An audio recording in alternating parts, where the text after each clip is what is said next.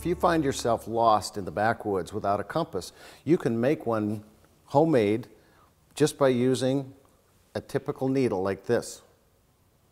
Just get a bowl of water. You could even dig a small little hole, put some water in it, and then find a device that will float like this. Now, if you have a magnet, you can take and just magnetize the tip of the needle with that. You could use a little steel wool as well and just rub that on.